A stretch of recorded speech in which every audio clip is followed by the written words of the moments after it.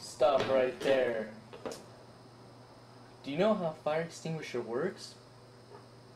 Well, do you know the chemical properties?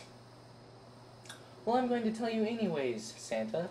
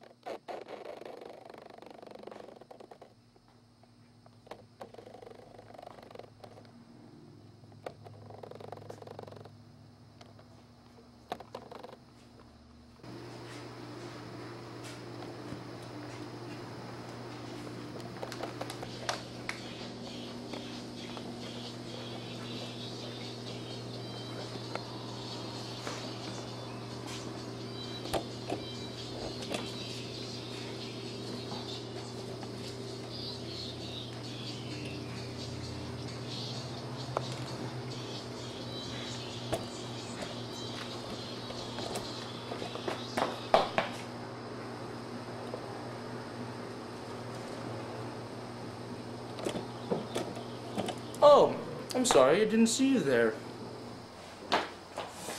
You must be Bartholomew. Why, yes I am. Must be the guy who needs to know about fire extinguishers.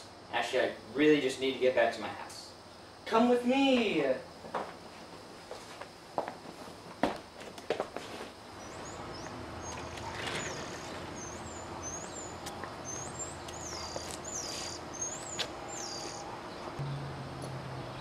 Just come over here to this table. Just set your fire extinguisher right here.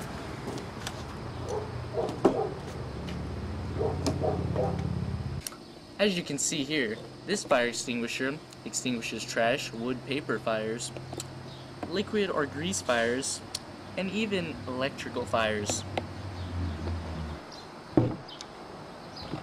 as well as suppressing the flame in the air. It also melts at a low temperature to form a layer of slag, which excludes the gas and heat transfer and the fuel surface. This is good against Class A fires. Sir, do I really need to know this? Probably not, but I'm going to teach it to you anyways. I'm going to teach you that ammonium phosphate is a good base. Now that we've learned about the ammonium phosphate, we're going to learn about other types of fire extinguishers. Aha!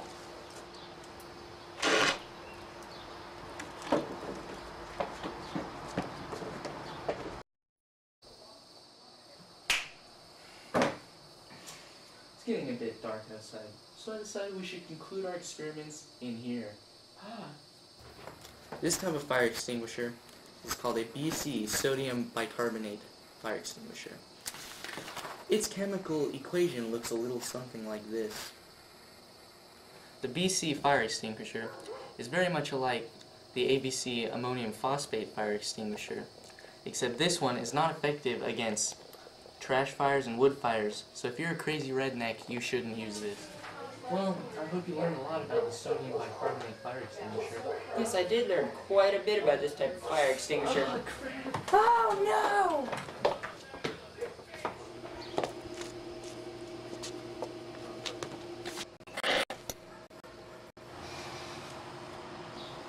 Are you crazy? I almost burnt your house down! That reminds me, we've forgotten about your house. Well, now that you know enough about fire extinguishers, I could send you away.